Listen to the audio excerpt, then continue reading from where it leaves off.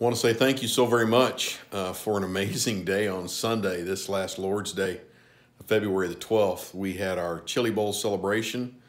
I am glad to announce that the youth fundraiser brought together more than $1,500. So thank you for your generosity.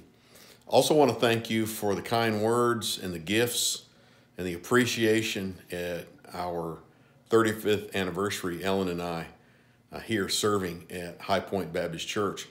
I called one of you and you said to me that you had not heard such kind things said about a person who was alive.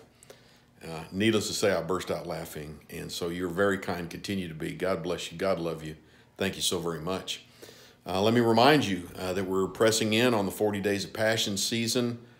Please plan to attend the Solemn Assembly next Wednesday, February the 22nd. We begin at 6:30. You enter in silence, and I will just have some guided prayer times.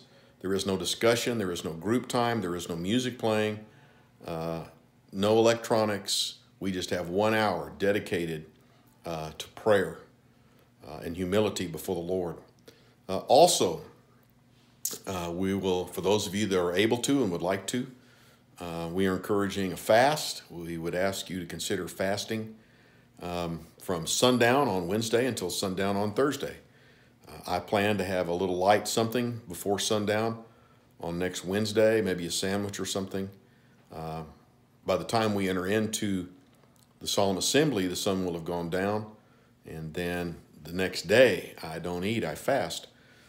Probably will take my normal lunchtime to really have another period of just time alone with God, an extra time just to pray and to come before the Lord.